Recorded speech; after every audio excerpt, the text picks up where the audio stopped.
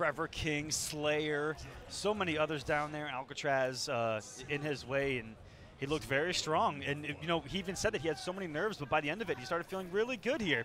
And he's going to be coming in here with Jackie Bay Briggs. No Liu Kang today. And this is one of your top Kombat League players on the entire planet, by the way. Let's get into his first match here at CEO on the Pro Competition Offline. Yeah, the consistency from NinjaKilla is one of the most impressive things out there. I mean, this guy reacts to so many things, and one of the most interesting statistics about NinjaKilla's playstyle is that he does not wake up often. He relies on his reflexes, he relies on his reactions to get him through everything. So very patient player. My goodness. Perfectly called out that Scorpion Reborn cancel there. If you know he's gonna cancel, meet him with some buttons. And you talked about, you know, looking at the stats of the Kombat League. He has made it to God status. Only 32 wake-ups in like 1,000 matches. That's absolutely insane. It's incredible. It's unheard of. In fact, and it's just, I don't know, is it because he always has momentum, and is it because he's never knocked down in order for him to wake up, or is it just he's patient? He's willing to just sit there and block, and NinjaKilla starting off real strong here. Self-destruct needs to really look into his bag of tricks to see what he can do to change this up, because the normal Scorpion stuff is not working. That is a very punishable string. Yeah, he's going up against self-destruct here, and that's exactly what happened to this man's first health bar, as NinjaKilla has come out absolutely swinging. Now he's going to smother Scorpion with some pressure, corner pressure here.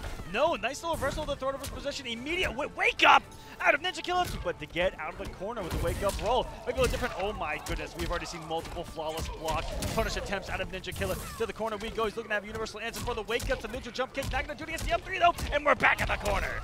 Yes, this is big opportunity here for NinjaKilla. He can close this out. A great neutral jump there, kick, but NinjaKilla ready to wake up with some buttons.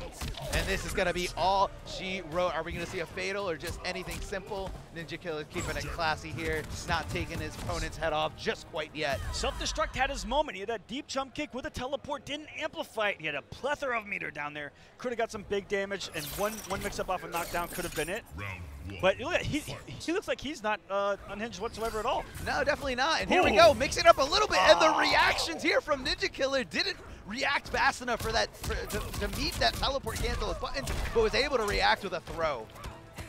In the pressure we go. I will say that he has done a great job, self-destruct, of poking out of Jackie's pressure so far.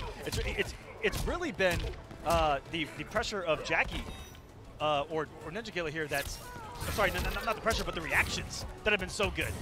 Yes, here the score is 1-0 in NinjaKilla's favor. He just needs this one match to secure it. This is the first of 2 along the Pro Competition Tour up until top 8.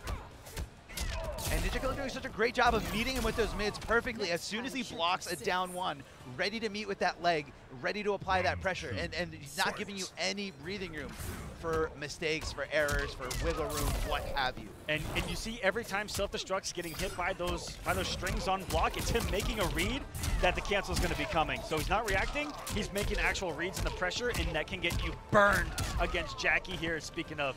But I was kind of expecting a corner push, but he's going to space it out, look for the wake up. Really smart stuff out of NinjaKilla there. And this might be all she wrote here, meeting him perfectly here, and that is going to be NinjaKilla's game, set, and match. NinjaKilla moves on, but I don't think it's such a surprising result. I mean, this is a player who's made himself infamous throughout the online realm and is able to come and back it up.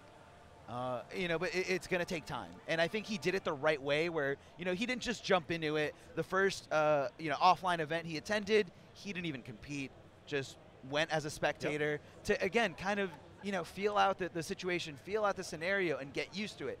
Then he went to Earthrealm Dojo, and I expect him to have the experience to do really well this weekend. Yeah, and, you know, I hope